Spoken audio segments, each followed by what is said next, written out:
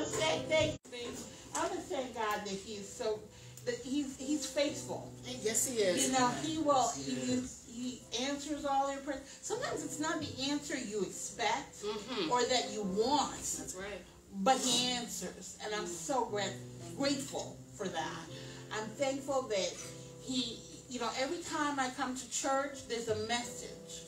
There's something for me in every service. Amen. And I'm like I said, He's just been a great God. Amen. Praise God. Hallelujah. Blessed be the name of Jesus. Someone help me out and actually turn this on. Blessed be the name of Jesus. Thank you, Jesus. Amen. All right. I am excited to be here today. Amen. I am so thankful to be in the house of the Lord this morning. God is great, and He is greatly to be praised. Thank you, Jesus. Blessed be the name of Jesus. There is no God like our God. And God has been so good over the last couple of weeks. You know, when your mind has been bombarded and bombarded and bombarded, the goodness of God, the exciting thing about God is God doesn't just leave you in the battle. He actually goes ahead of you. Amen. He's already handling business before you ever get there. And I love that about Jesus.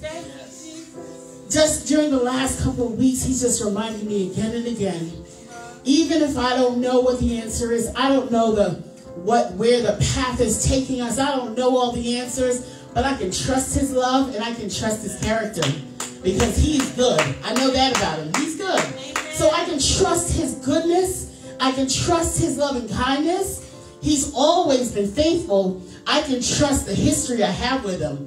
And so out of all of that, I'm just excited because I'm just like, you know what?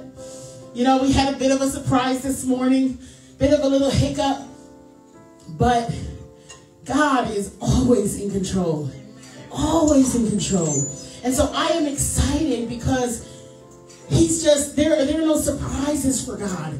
No surprises. And I'm grateful for that. I'm excited about that our God is in control. Yes, He is. Blessed be the name of Jesus. Lord, I thank you. Oh, hallelujah, hallelujah. Let's just worship the Lord this morning. Heavenly Father, I want to say thank you. I want to give you the honor, the glory. I want to magnify you this morning. I want you to have your way, Jesus. Lord, be magnified, be praised in this house. Lord, you are the only living God. There is no other God like you. There is no other God beside you. You are mighty and glorious and worthy of every praise, every worship, every adoration. Lord, I love you. Have your way in this house this morning, Jesus. Glory to the mighty name of Jesus. Amen. Blessed be the name of the Lord. I'm so thankful for who Jesus is. Go ahead, sweetie. And I'm just so thankful for His goodness. We're going to worship the Lord in song. We're going to sing Victory, Victory Shall Be Mine. An oldie but goodie, because victory is always ours if we walk in the steps ordered by God. I don't care what it looks like. Victory is yours. Victory is yours. God has promised us to overcome. Victory is already ours. Amen. Let's stand together and worship the Lord in song.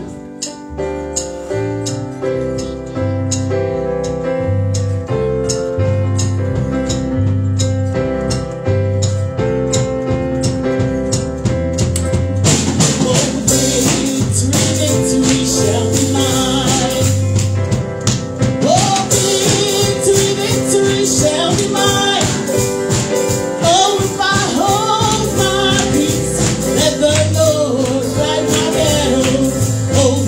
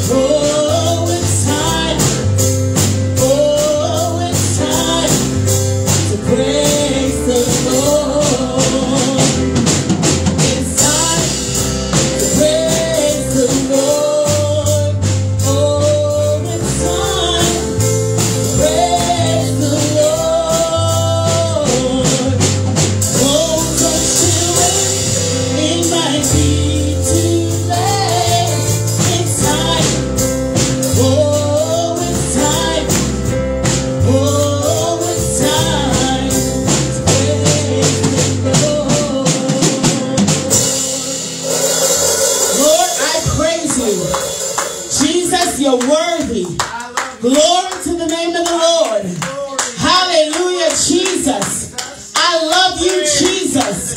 How worthy you are, oh God. Blessed be your mighty name, Jesus. It is time to praise the Lord. It is time to give him the glory. Because we might say, I'll do it another day, or, I'm going to move and do this another day, and it doesn't happen. There are many times, many regrets, where I said, I'll do this for this person at another time. But you know what? I wasn't able to. They didn't make it. They're not here anymore. And so I wasn't able to fulfill, what I thought was going to happen. Oh, hallelujah, Jesus.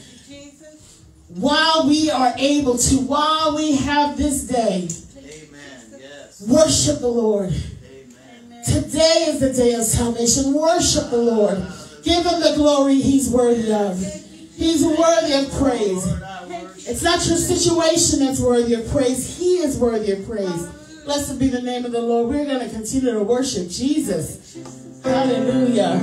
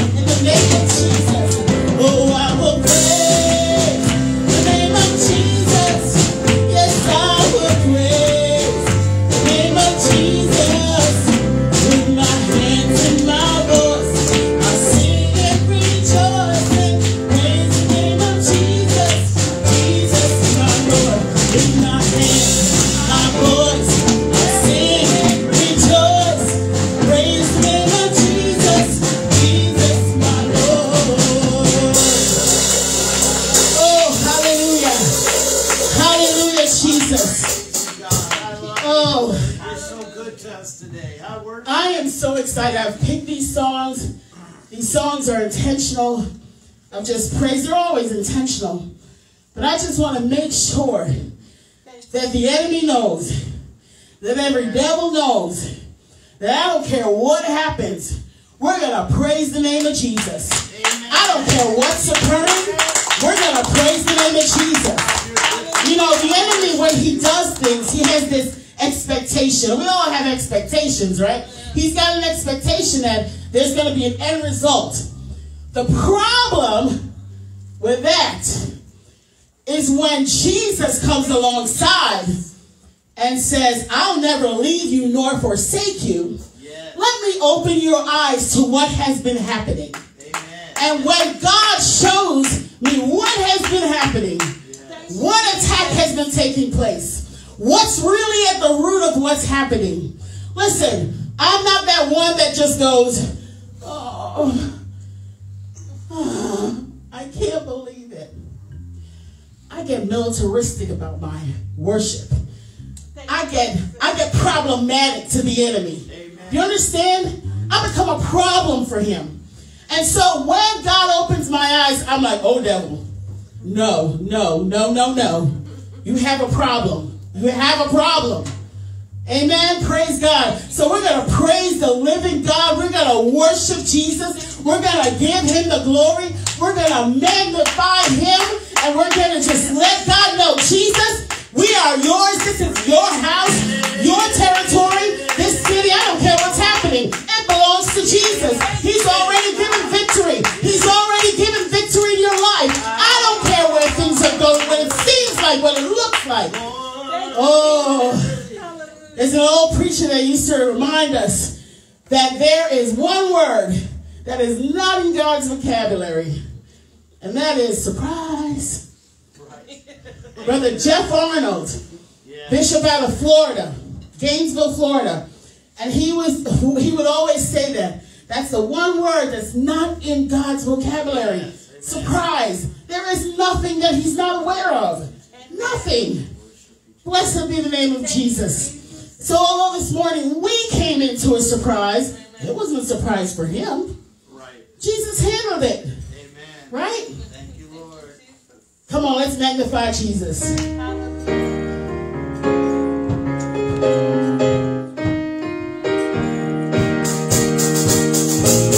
Oh, magnify Jesus. Oh, magnify Lord. Let's magnify Jesus. Oh, let's magnify the Lord. Oh, for he is worthy. Oh, he is worthy. Oh, he is worthy. Oh, to be praised. Oh, to be praised. Oh, magnify, oh,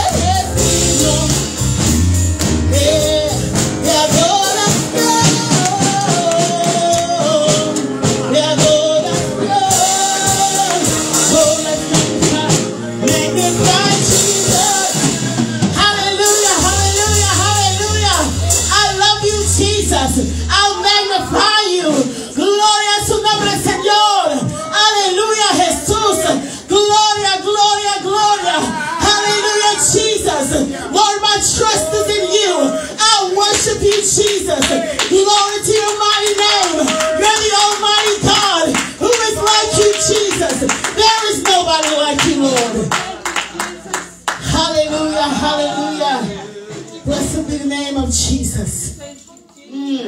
Hallelujah.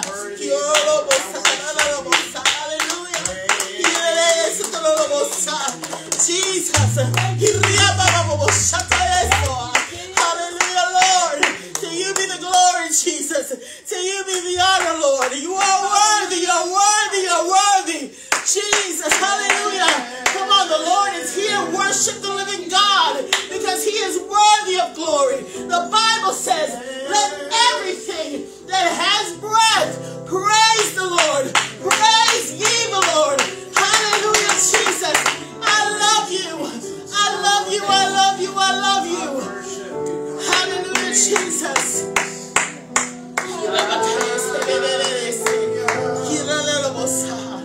Jesus. Hallelujah. Blessed be your name, oh God. Thank you, Jesus. Lord, have your way, God. Minister to your people, God. Move in this house, Lord, because we need and desire you. You are God alone. There is none beside you. There is none like you. Jesus, we trust in you, oh God. Hallelujah. Thank you, Jesus. Thank you, Jesus. Thank you, Lord. I praise and magnify you, Jesus. Hallelujah. Thank you, Lord. You deserve the glory and the honor. Lord, we lift our hands to worship as we magnify your name. You deserve the glory, Jesus, the honor. We lift our hands to worship as we magnify your name. For you are great, you do miracles so great. There is no one else like you, Jesus. There is no one else like you. For you are great, Lord. You do miracles so great, Lord. There is no one else like you, Jesus. There is no one else like you. I magnify you, Jesus. Hallelujah. Hallelujah. I love you. Yeah, Jesus.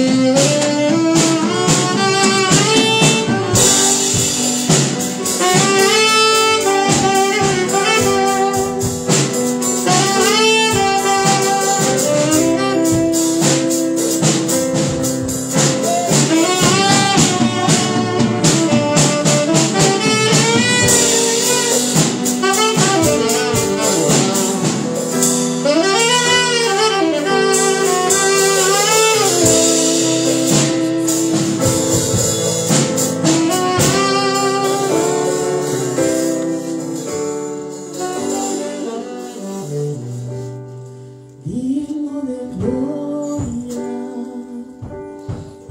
y alabanza.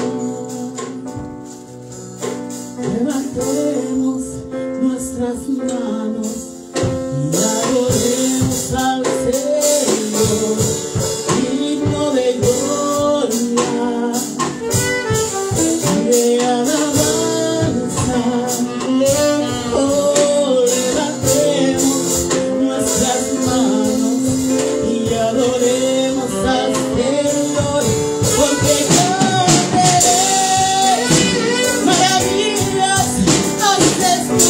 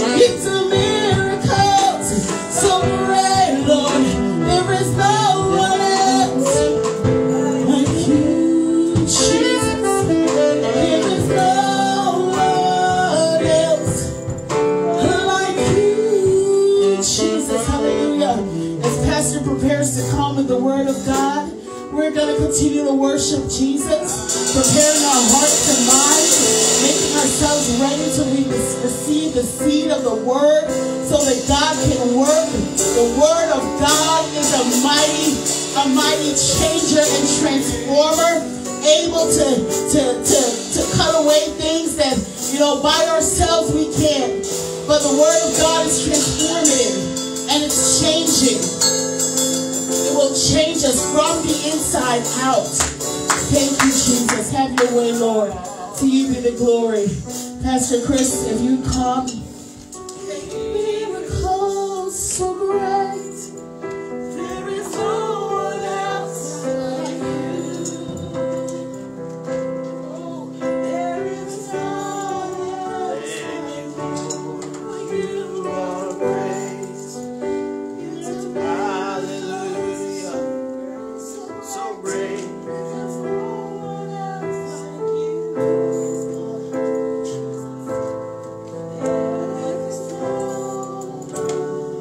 else like you.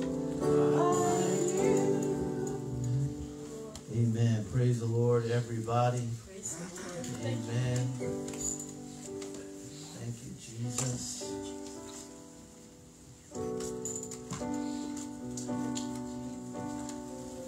Merhaba, Ali. Bienvenidos en la casa de Dios. Amen. Welcome to the house of God. Amen. The Lord gave us a vision a long time ago about this church, that we would reach many nations. And what that means is that this church is built like it's going to be in heaven. Amen. We have a lot of different nationalities in this area. We've got Hispanic, we've got Turkish, we've got Indian, we've got West Indian, we've got African, we've got, of course, white people like me. But God has a purpose to bring us all together. Amen. Amen. Yes. I am so excited that even with our small congregation, we've got different language groups, different cultural groups that come together to worship God. This is what it's going to be like in heaven. Amen. Amen? Yes. That's what it's going to be like in heaven. We're looking at each other. We are the family of God. Amen. Come out of all different walks of life, all different levels of education and background and all of that to worship the Lord. Amen. We have one thing in common. We didn't have the same mom, but we are all brothers and sisters in Christ. Amen. Isn't that exciting? Hallelujah. Thank you, Jesus. Amen. Well, I feel like a little bit like the old country boy with a shotgun, where you just kind of shoot it in the general direction and it just scatters everywhere. But I want to reiterate something that my wife said earlier about praise. And praise is an important weapon in your arsenal. Amen. Yes, it is. Okay? Praise is an important weapon against the enemy. Amen. Thank you, Jesus. Gideon, I'm going to get to my sermon in just a second, but I need to say this.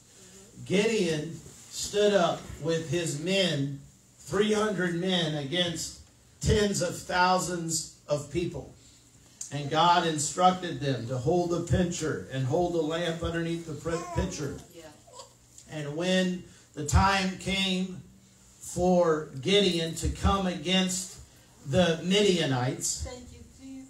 they were to break the pitcher and shout aloud to the Lord, the sword of the Lord and of Gideon. It was a praise to God. They were supposed to praise God.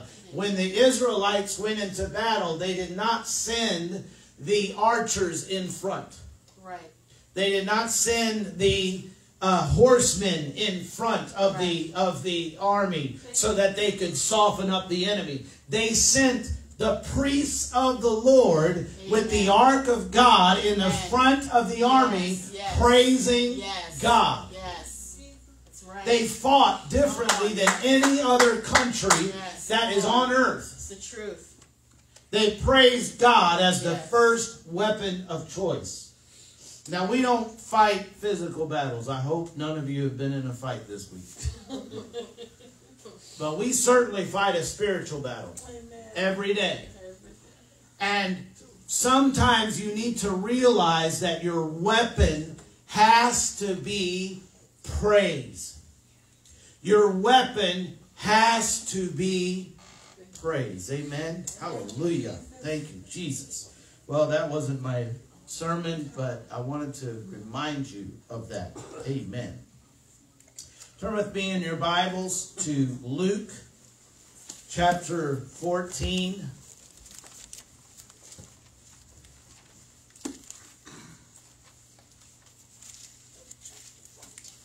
Luke chapter 14. I'm going to read one verse of scripture while you're standing. If you don't mind standing for the reading of the word. Amen. Luke chapter 14 and verse 23. Luke chapter 14 and verse 23. Hallelujah. Welcome to all of our online guests. God bless you. Sister Lisa, if you're watching, God bless you. We love you. Aunt Diane, Aunt Virginia. I must have been thinking about her this week. My Aunt Diane passed a couple of months ago, and we miss her. She used to watch faithfully. But Aunt Virginia, God bless you if you're watching. We miss Aunt Diane. She had such a laugh, man. She'd laugh, and you just couldn't help but laugh when you heard her laugh. Luke chapter 14, verse 23. Hallelujah. I'm going to see her once again. Amen? Amen. I'm going to see my Aunt Diane. I'm going to see my grandma. I'm going to see my Uncle Tim. I'm going to see my Aunt Virginia, my father. All of those that we lost these last couple of years to COVID. I'm going to walk on streets of gold, and we're going to see them one more. Amen? Hallelujah. Verse 23. Everybody there say amen. Amen. And the Lord said unto the servant, Go out into the highways and hedges and compel them to come in, that my house may be filled.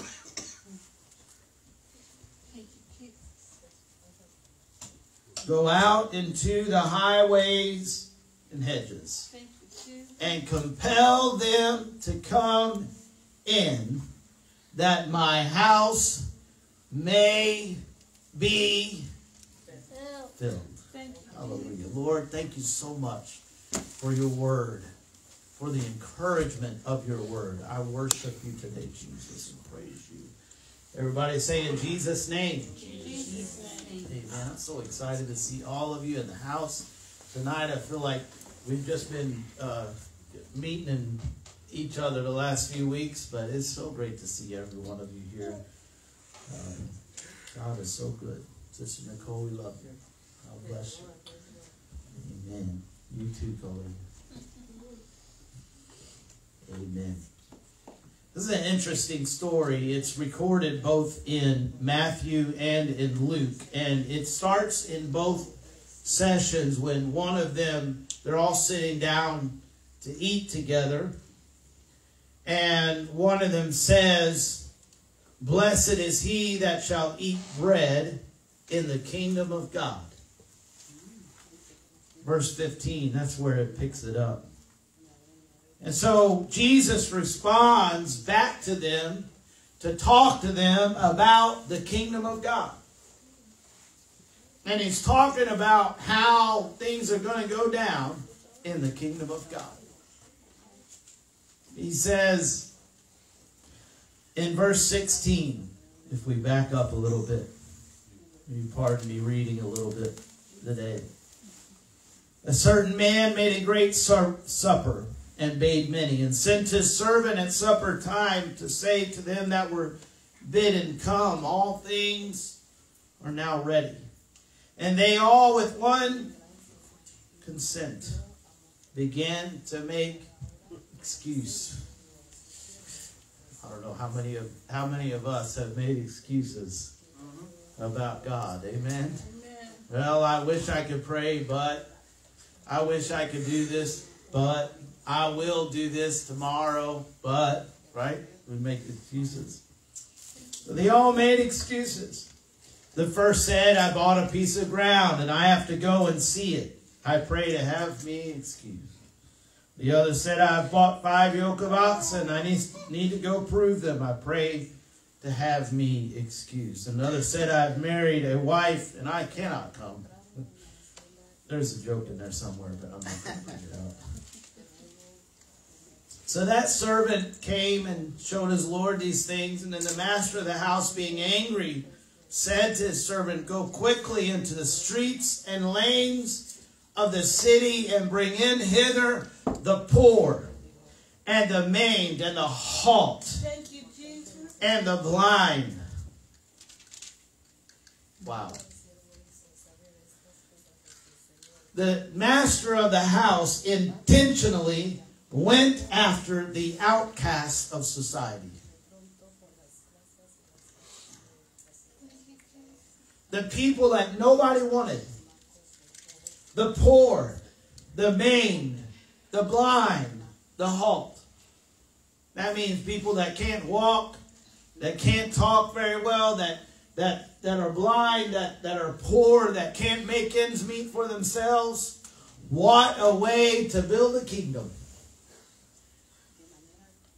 This was Jesus' response to those saying, blessed is he that sits down in the kingdom of God. He responds back to say that those people that are going to be part of it are not who you think they are.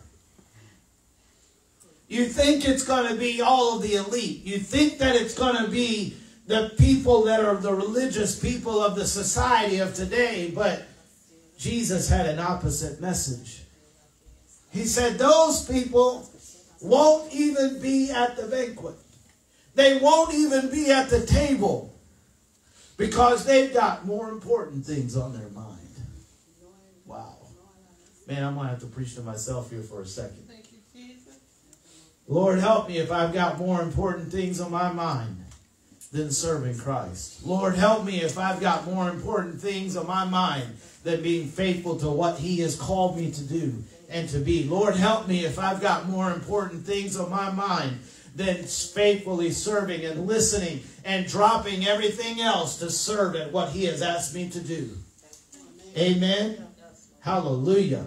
Because if I don't care if I'm in the middle of plowing with a yoke of oxen that's brand new, and if I stop their training, they're going to lose all the training that I put my hard work into. If God calls me to go and do something, I better answer and say yes. I don't care if I just got married and my newly married wife is coming and it's time to go to the wedding. What better date than a marriage as a newly married couple?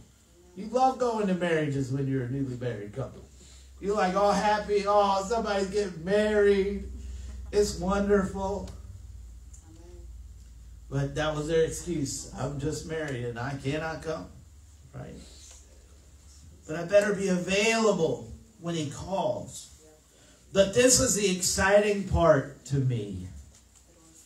He said, go and bring in the poor.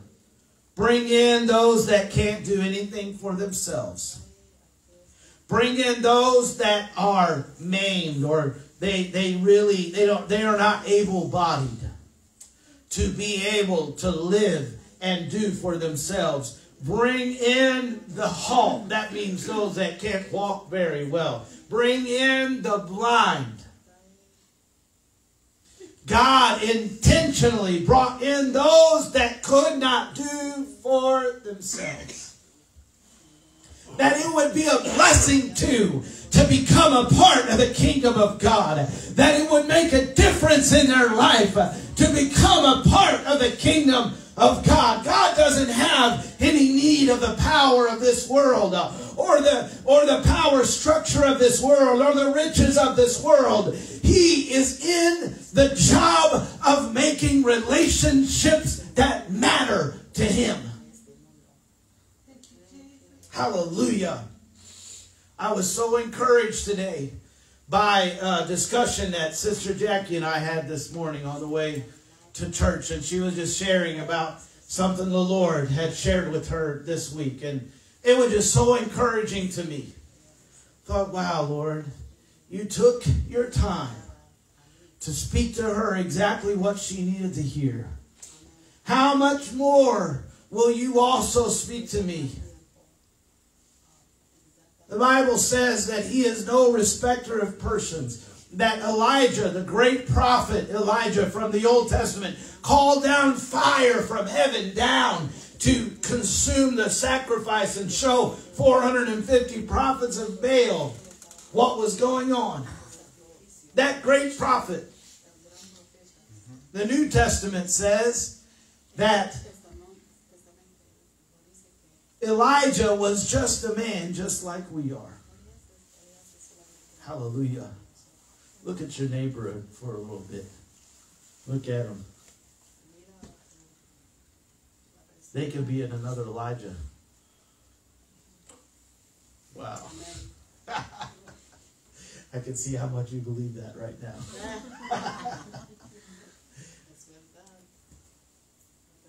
But God gives the amount of authority and power to you to use exactly to the level that he wants you to.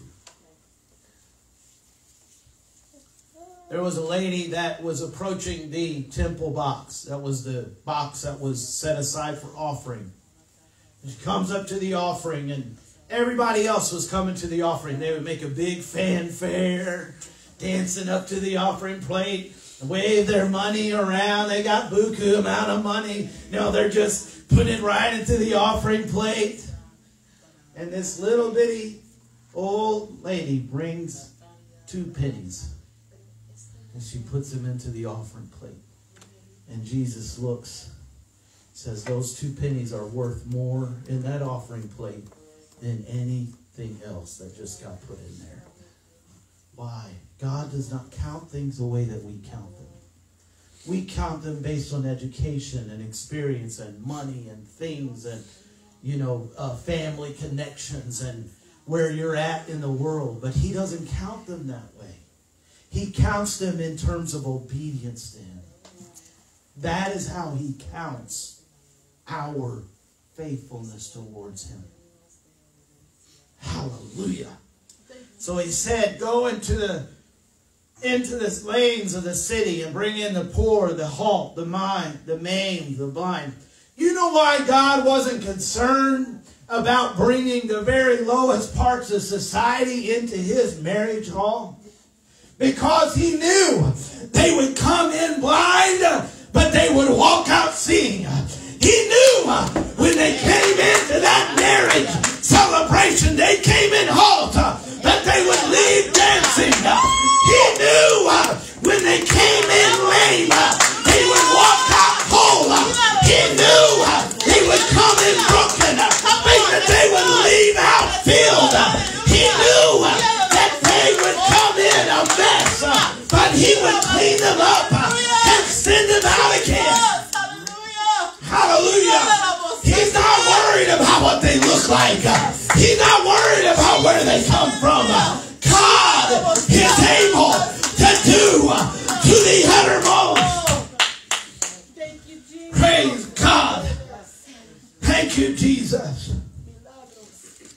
And Paul said it even better than I can. He said, and such were some of you, but now you are washed.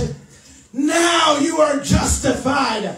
Now you are sanctified in the name of the Lord Jesus. God can do it. He can do it. Praise God. Go out into the city. Find those that everybody else thinks is a cast off. I can make him something in my kingdom. Hallelujah. Thank you, Lord. You see, God wants his glory to come out of your life and not your glory. It's not about your glory. It's not about you looking good. It's not about your reputation. It's not about who you are. It's about who he is. So then the servant comes back and says, Lord, we did exactly what you wanted. And there's still some more room here. That reminds me of an old song. It says, there's room at the cross for you. There is room at the cross for you. Though millions have come, there is room for one more. There is room at the cross for you. Thank you, Jesus. And so the Lord said to the servant, go out into the highways and the hedges. What type of people are out in the highways and the hedges? We're not talking about the poor and the lame and the blind and the halt now. We're talking about a different type of people that live out there. There's two types of people that live on the highways. The first type are those that are just traveling through. They're going from one place to another. They have a destination in mind and they are traveling through. How many of you are traveling through right now? You have a destination in mind, which is heaven, and you're just traveling through this life to get to heaven because that is our home. Our citizenship is not on earth, but it is in heaven. And we don't follow an earthly master, but we follow our master and Father in heaven. They're travelers. And the second type of people that live in the highways are those, unfortunately, that prey on the travelers. They're thieves and robbers. They're people that really, if we look at them from outside, really don't deserve to be at a wedding feast. Hide all your stuff because they're going to steal it when they get there. Well, I'm preaching to somebody. Come on, in this service, in this church, we're going to have people that come in that look like they shouldn't be here. That look like they're thieves, that look like they're robbers, that look like they don't belong in a church service. But let me tell you something. God has invited them to this place. And it's a place of restoration where the thief doesn't have to be a thief anymore. Where the robber doesn't have to rob anymore. Where he can become something that God has created for him to be. The thieves and the robbers are the second type of people that are out there. So they brought him. And then Jesus put this at the end of it. He said, for I say unto you that none of those men which were bidden shall taste of my supper. There are people that will be invited that will ignore the invitation and they will not sit down at the supper. Lord, I don't want to be one of those. God, I don't want to be one of those that heard your call and didn't listen. I don't want to be one of those that heard when you were saying, come closer to me. And I said, no, I have something better I need to do.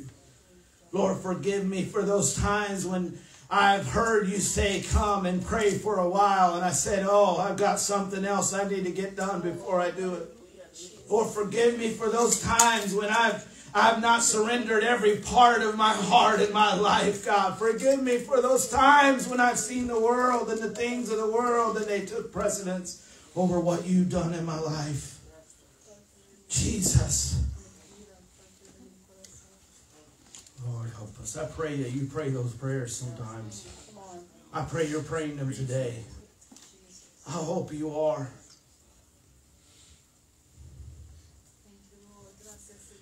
Now, the second rendition of this story is in Matthew chapter 22.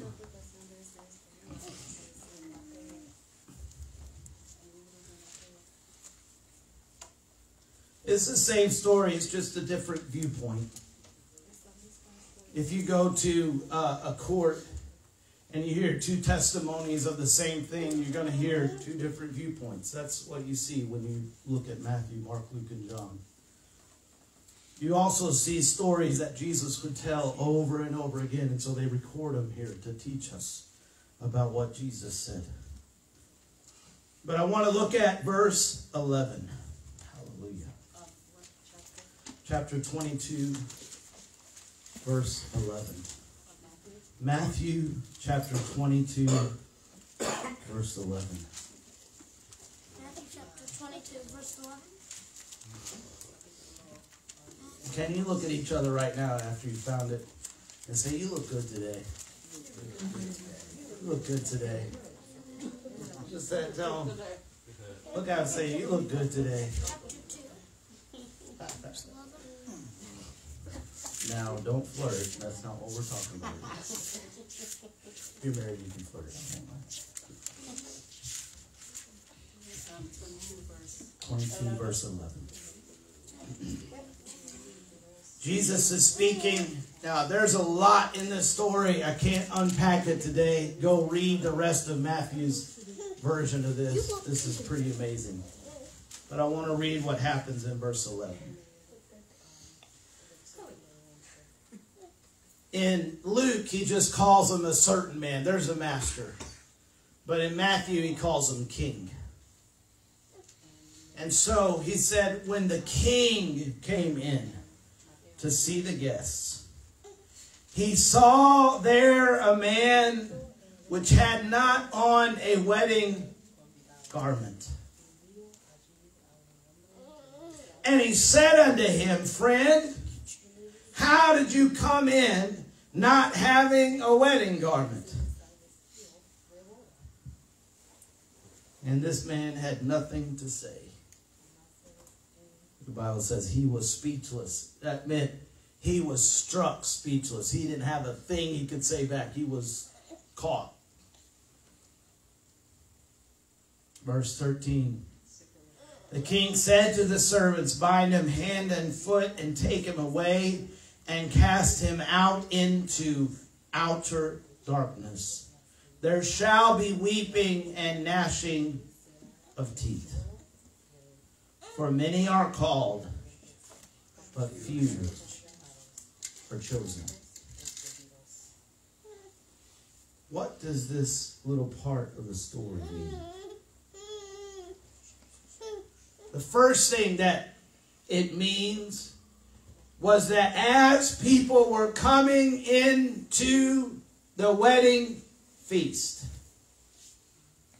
someone was there to hand them a robe to be part of the wedding feast. Someone was standing there to give them the proper clothes. Remember, people are coming in from the highways, from the byways, from the city. They're coming in from everywhere, all at once. The king had to provide a way for them to sit down with wedding clothes on. So everybody got a set of clothes for them to sit down at the wedding feast. I want you to look at each other again and say, you look good today. You look good today. Why? When we are sitting at the wedding table, we are not clothed in our own righteousness. We are not clothed in our own abilities. We are not clothed with our own provisions. But the King has provided clothes for you to wear.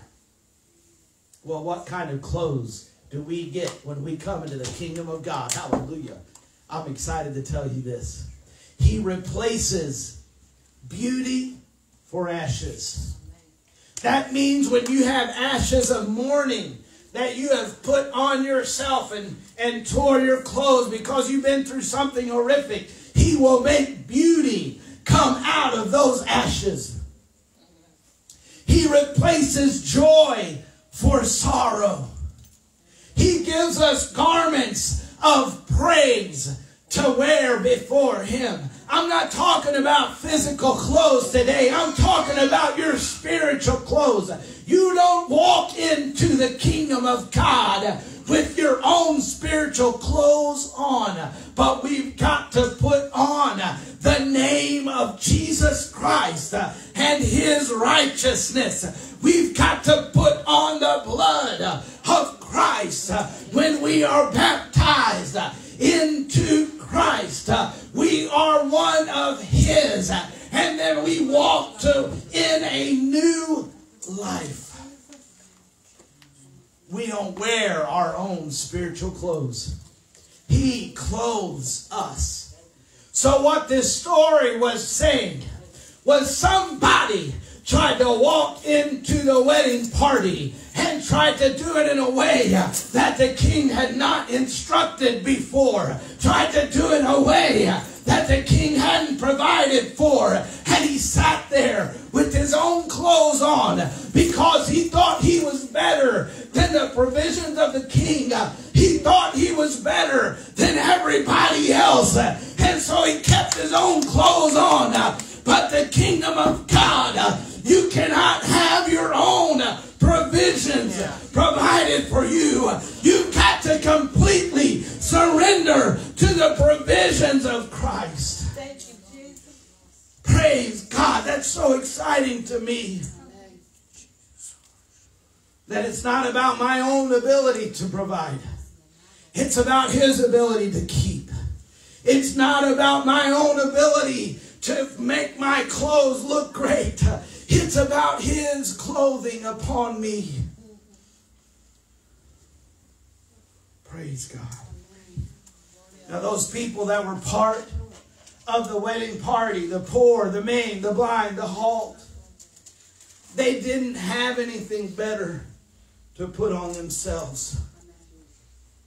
And so when the king put his clothes upon them, they immediately looked at themselves and realized they needed Him. Amen. Amen. When we come to God, we must believe that He is, and that He is a rewarder of them that diligently seek Him. Because He's the one that is providing for us. Thank you, Jesus. Hallelujah. Thank God. I don't depend on just some man to provide for me. I don't depend on a paycheck to provide for me. I don't depend on a house to be my provision. I don't depend on my car to be a provision for me. But Lord, your words are life. And your direction is the surety of my soul. And I must have you at any cost.